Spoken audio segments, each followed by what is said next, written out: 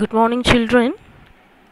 Today, I welcome all of you to this video session related to the topic circular flow of national income, which is in the lesson titled National Income and Related Aggregates. The concept of the circular flow gives a clear-cut picture of the economy. We can know whether the economy is working efficiently or whether there is any disturbance in its smooth functioning. The circular flow model in the two-sector economy is a hypothetical concept which states that there are only two sectors in the economy. Who are they?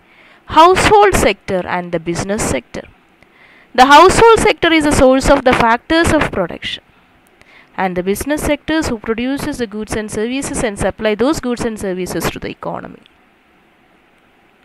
So, in general, the circular flow of income is a way of representing the flows of money between the two main groups in society. As I mentioned earlier, which are the two groups? Producers and the consumers. That is, producers, here it is known as firms, and the consumers are known as the households. That is, today we are going to study about the two-sector model. It is related to three-sector model, four-sector model, but it is only there for you to study about the two-sector model. That is, here circular flow of income. How the income circulates from the one sector to the another sector. So, here in this model there are two sectors, as I mentioned earlier, which are the households and firms. Who are households? We the people are households. People who buy the nation's output of goods and services, and the owners all the economy's factors of production.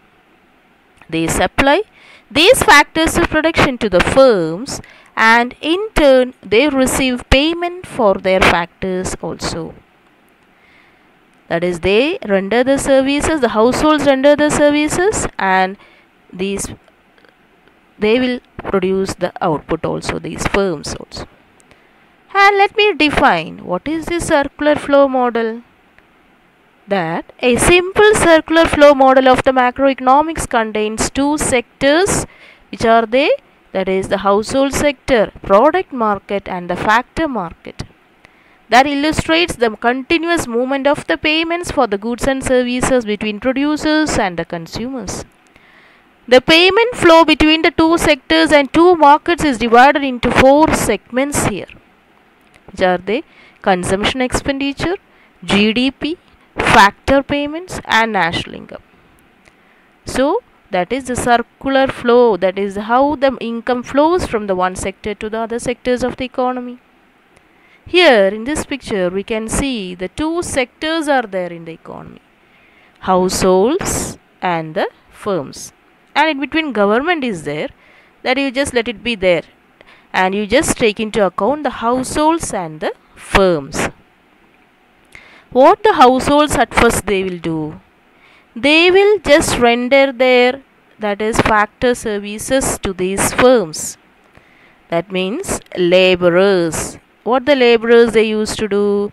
They supply their, that is, they supply their labor to these firms, and they produces, these firms using these laborers, they will produce goods and services for our economy.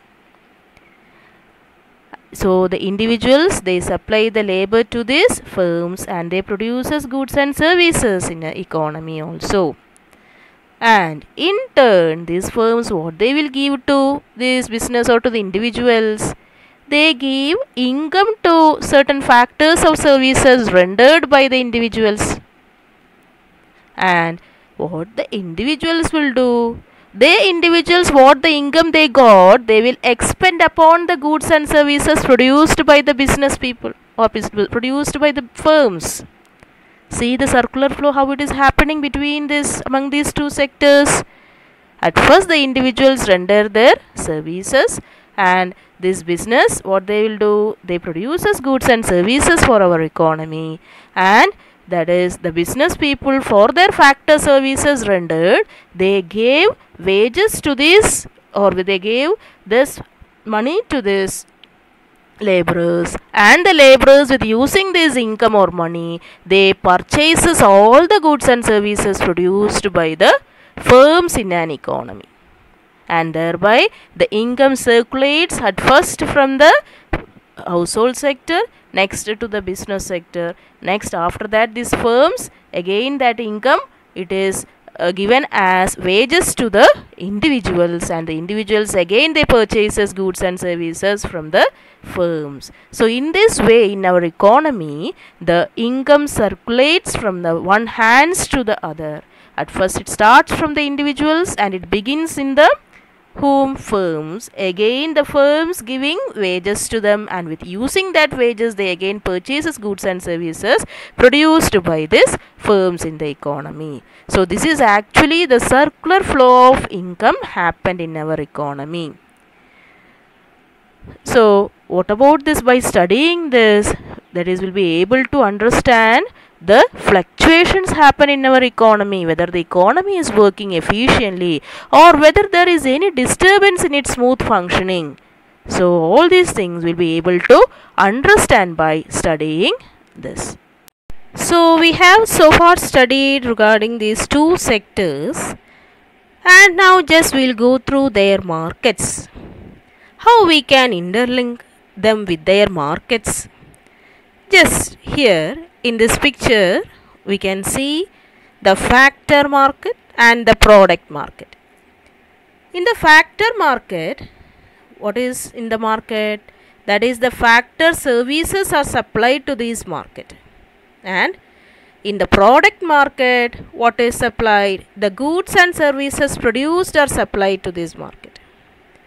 So in the factor market, the consumers, they will render their factor services, and such factor services will be used by the firms, and the firms using that services, they will produce goods and services, and it will be supplied to the product market. As I told you earlier, this is the link between the consumers and the firms. So let me explain once again. The consumers are producing their, for example, if I am telling the laborer is supplying his labor to the factor market, isn't it? And the firms, what they are doing, they are using these laborers and they are producing goods and services, and it is produced to the, or it is supplied to the product market. And what I explained after, the consumers in return, what they are getting? Here we can see the income of the resources. So for the consumers, they are getting income for their factor services rendered. And after, what happens here? That is, by receiving the incomes, they purchases goods and services from the product market.